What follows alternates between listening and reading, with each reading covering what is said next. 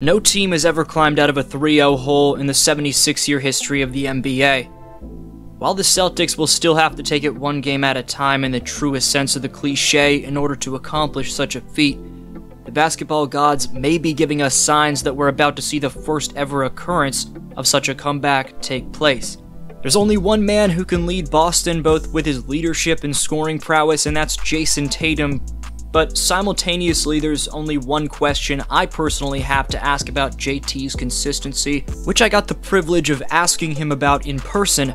Take a listen. Are you bipolar? I'm by winning. Win here, win there, win everywhere. Where? Absolute victory everywhere. Where? I'm on a quest. We're gonna win everywhere. Right every single wrong. Right every wrong. I'm a total freaking rock star from Mars. Winning, come on, bro. I got tiger blood. Winning, You bottle my brains and feel like, dude, can't handle it. Win here, win there, win everywhere.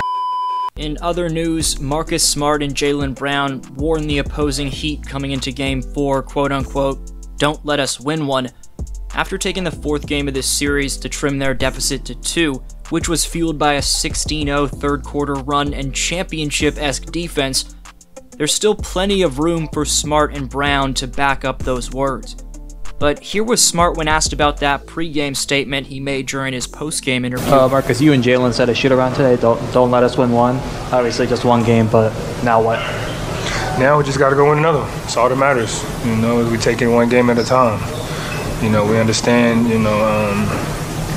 The odds are stacked against us, but we're a team that believes in us no matter what, and we just got to keep going. And all that matters is the next game. Of course, they had lost 3 straight heading into Game 4, but really this shouldn't surprise us too much, given both what this Missoula-led 57-win ball club accomplished during the regular season, and how their best player responds when the C's back is against the wall. To those of whom that are shocked by this Celtic performance, over his last 10 elimination games, Tatum's averaging 30.8 points, 8.7 rebounds, 6.5 assists, 1.2 blocks, and 1.2 steals per game. He's shooting 43% from three-point range in those games. There's no question this man shows up under pressure.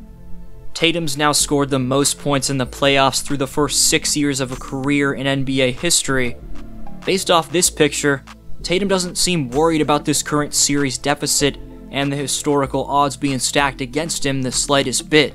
When Jayson, I'm humbly one of the best players in the world, Tatum, is both communicating and trusting his individual skill and that of his supporting cast, which is a sparse reality to be fair. In that universe though, the Celtics' chemistry reaches another level as he's able to twist the momentum in his team's favor by bringing everyone together. While Tatum has labeled Udoka as his favorite head coach of all time in the midst of Missoula's rookie year as the man in charge, from the several years now I've experienced of covering Tatum, albeit from a bird's eye view, that seeming to be slight at Joe is just his way of challenging his unproven man in charge. In the past, Tatum's always thrown out subtle yet thinly veiled challenges to his young teammates, and considering Missoula played a college game against Jimmy Butler and is the youngest coach in the association, I mean it when I say this type of verbiage regarding the former head coach of this team is meant to be taken as a challenge by the current one, if that makes sense. But moving on, and Marcus Wicked Smarts had a performance as tasteful as his cereal, as the DPOY was a game third best plus 15, and while he could shoot better than 4 for 11 from the field, the shots Smart made I thought were timely ones, or should I say, wicked ones. On a separate note, Grant Williams should have never been out of the rotation, as Batman exacted partial revenge on the Butler by disrespectfully swatting his jumper in the final frame. Off the pine, Grant finished with 14 points, 4 triples, to go along with his steal and that aforementioned block. Al Horford, meanwhile, most definitely turned the barbecue on for this one, racking up 12 points, 4 dimes, and 7 boards, most prominently being a game-high plus 23. Whether it's Horford's foot speed or all-around attention to detail in the leadership department, or his offensive awareness in terms of him trusting the 4 other guys around him at any given time, that makes Boston tough to beat once, let alone 4 times out of 7. If all those boxes are checked, and Horford's making his shots from deep range, The Godfather is the very X factor making these Celtics a championship caliber opponent. Boston played some of the best defense of any team in these entire playoffs in Game 4, holding Miami to 8 for 32 shooting from three-point range, equating to the 19th worst percentage in a game during the 2023 postseason. Early, the Celtics had a mix between Derek White and Jayson Tatum guarding Butler. At times you had Smart matching up with him, but Mazzulla would make the in-game adjustment to put Jaylen Brown on Jimmy for the fourth quarter, and that worked to stifle his cadency. JB was doing an exceptional job at scoping out Butler's tendencies in terms of reading and cutting off his driving lanes, and displaying both elite lateral quickness and stick-to-itiveness to complete defensive possessions. Potentially based off that adjustment, Chuck just couldn't wait to go bet on the Celtics for Game 5. I cannot get to the FanDuel quick enough. With same-game parlays on FanDuel, you can bet on how your favorite players will do. I wish fans could have bet on my favorite player, Young Chuck, my man. I'm not sure if Chuck betting on them is a great sign or not, but I do know this Mazzulla playset after subbing Tatum back in a few minutes into the fourth quarter is a good sign for the C's offensive flow. This after timeout dive Spain action sees Horford set the on-ball for White, Al dived to the strong side wing, Tatum set the pin down for Al to get Bam switched onto him, then Jayson pops out to receive the entry pass from Grant, and he has all the space in the world for a 1-2 step catch and release.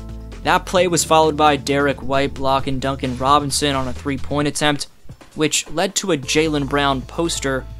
That spurt culminated in a 9-0 run to extend the Celtic lead to 14, forcing a Miami timeout, and Boston would just cruise from there.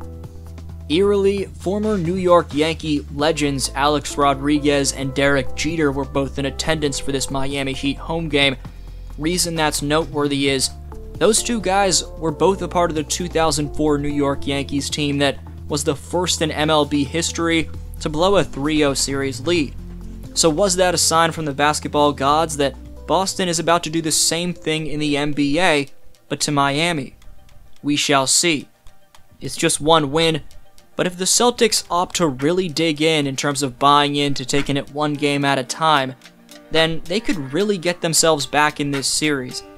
A massive key will be the focus, mental fortitude, and general free-flowing confidence they can generate on their deep-range shots collectively, because in the Celtics' last 14 games, they're 7-1 when they make 15 plus threes, while they're 0-6 when they don't.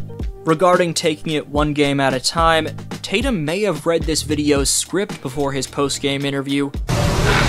Yeah, we just, everybody was in good spirits, right? Everybody was upbeat. And, as cliche as it sounds, we just tried to take it one game at a time. We tried to break it down of, we didn't play well those first three games. We didn't deserve the win. But, we didn't want that to define us, define this season. And we still got a long uphill battle to go. But tonight was a good start, right? And, we just try to carry this momentum towards Thursday. Bottom line is, Smart and Brown's statement to the Heat leading up to Game 4 may have been matched with a win, but if they don't act on that statement even further by completing the comeback, they're going to get clowned on social media. Again, we shall see what happens. If you enjoyed that video, please subscribe and turn on notifications to stay fully updated on whenever I upload. Thank you gracefully for any bit of support, and peace.